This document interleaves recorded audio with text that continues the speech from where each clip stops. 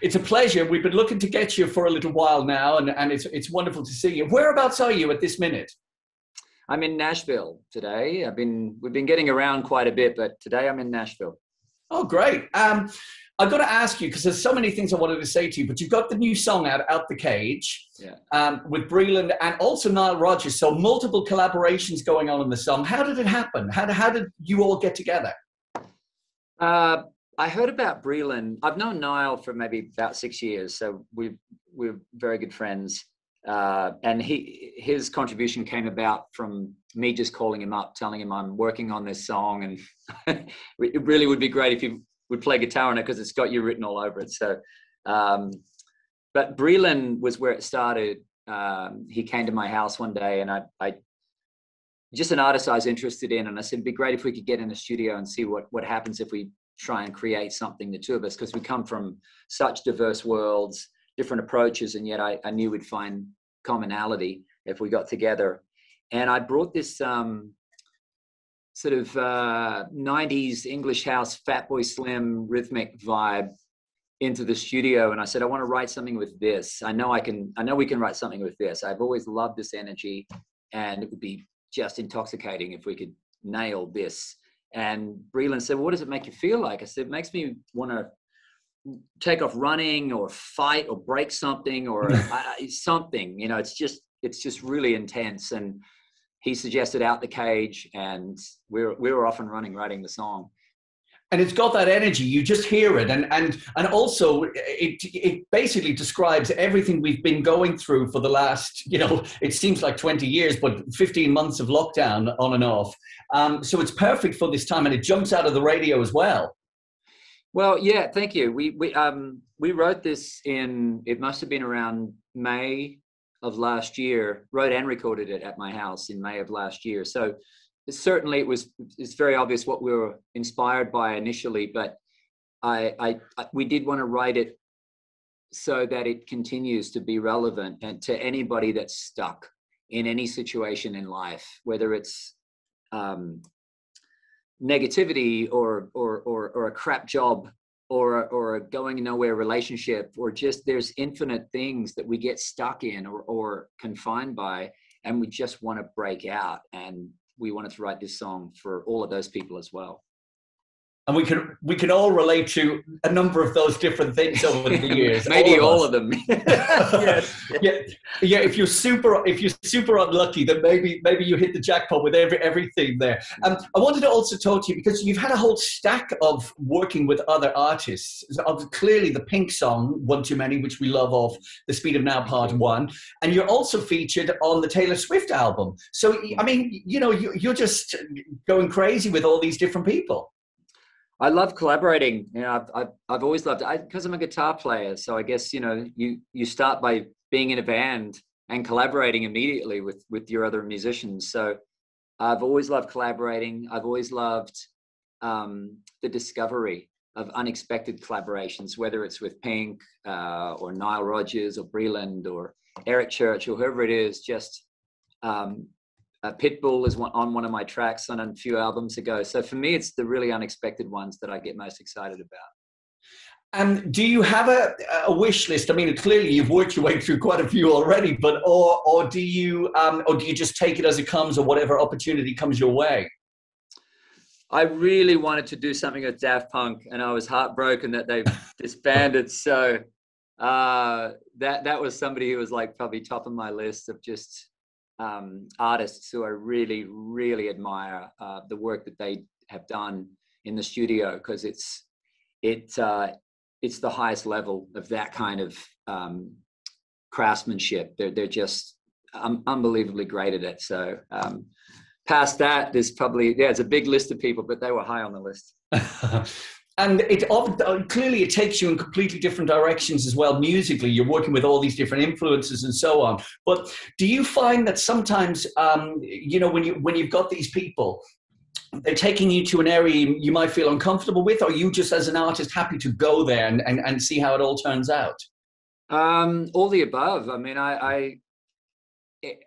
it's the unexpected, it's like a blind date, right? You show up and you're like, is this going to be a disaster? Is it going to, I don't know. But it's the only way for something really fresh and original to happen is that. I remember recently seeing somebody was telling me about a duet between James Brown and Pavarotti, and I'm like, oh, I think you made that one up.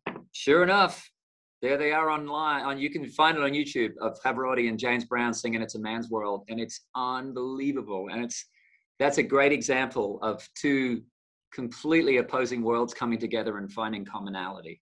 It's incredible. Well, first things first, I'm going to go and seek that out as soon as we're finished talking on your recommendation. And I'm sure a lot of people watching this will do too. But I've got to ask you on a wider subject, if you like. It's been an unbelievable time for all of us over the last, so many months. And somebody like you, I'm guessing, I don't know if you're dual location or you've obviously got the Australian connection, your American connection, and also when you're touring too.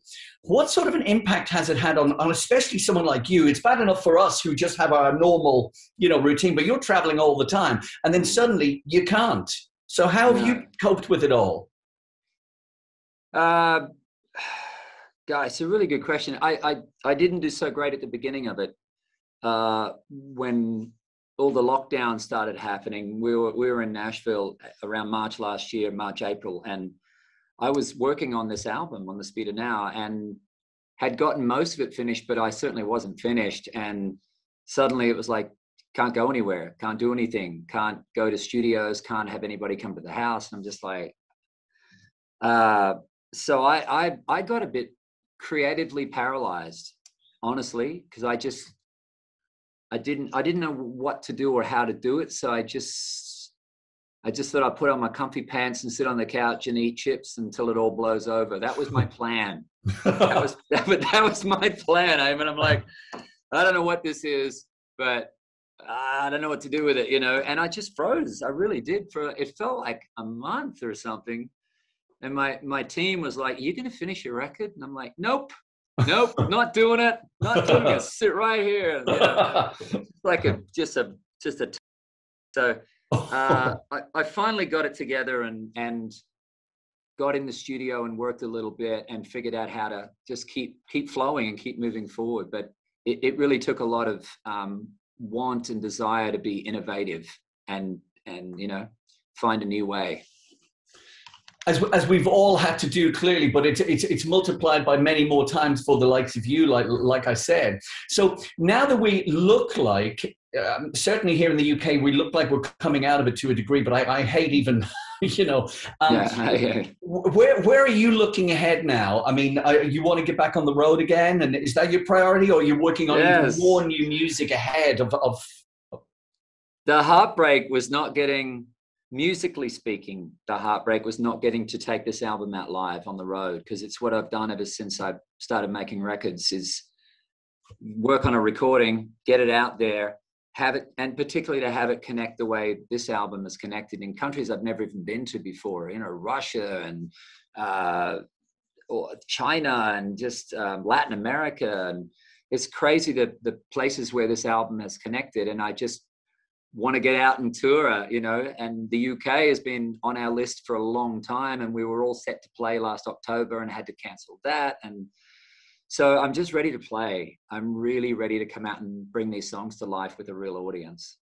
And can you imagine as well, the atmosphere in these places when you arrive on stage, and we're desperate to get out and see things and go to concerts and festivals and so on. You're desperate to perform for us. It's going to just be an amazing vibe, isn't it? Yeah. We need it. We need that sense of togetherness as well. It's really, really key. Because with a sporting, it's the one beautiful thing about music, because with a sporting event, you've already got the audience split. With a concert, everybody is in the zone. Everybody's in the song. We're all singing the same song, not just metaphorically, but literally. So it's such a beautiful experience and so needed right now.